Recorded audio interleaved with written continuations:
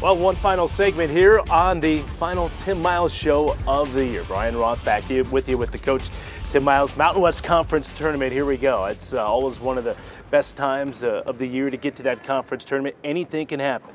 I mean, you're looking out, still NC2A tournaments, bids alive for everybody.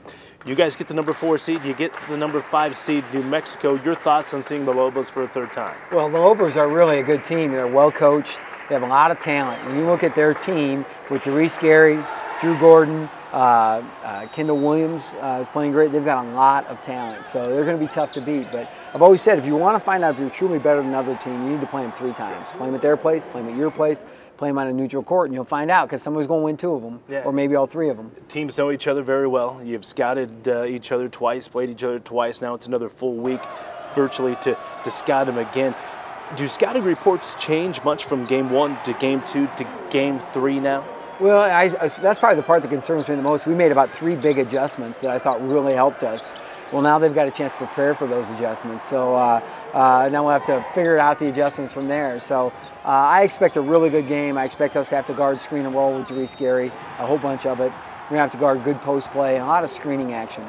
And they were, the first time when they beat us, they got Phil McDonald going.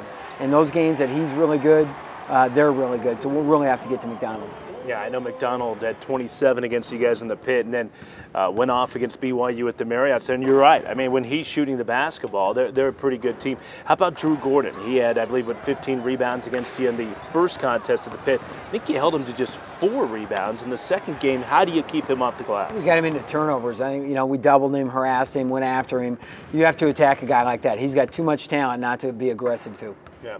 Is the tournament a good thing, having it in Vegas on the home floor of you? And I don't want to get you in trouble here. And not only having it in Vegas because UNLV plays there, but Vegas, your team is down there for 2 days, 3 days, 4 days, staying in a casino hotel. Yeah, I don't love staying in the casinos. I don't love staying on the strip.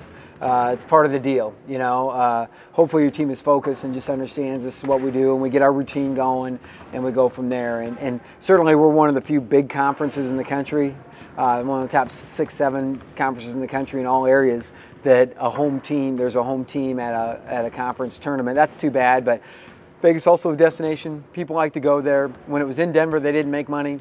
They make money in Las Vegas, so there you go. It's going to Vegas. Yeah, no question. Your thoughts on the rest of the field? BYU, the number 1 seed.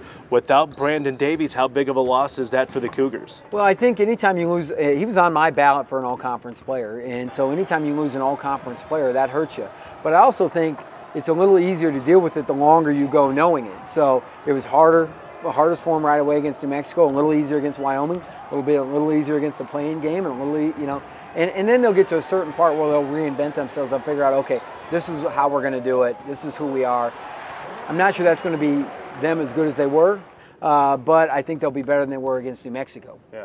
And then on the other side, you have San Diego State, you have UNLV. Obviously, they would have to win their quarterfinal games, which they'll be heavily favored in. But UNLV has played themselves into a lock as a at-large team. Nobody's even talking about them. And nobody's talked about them. I mean, they are a lock now. And then San Diego State, I think they still have something to prove too. Yeah, I think there's some great teams in our league, and it should be a lot of fun, that tournament.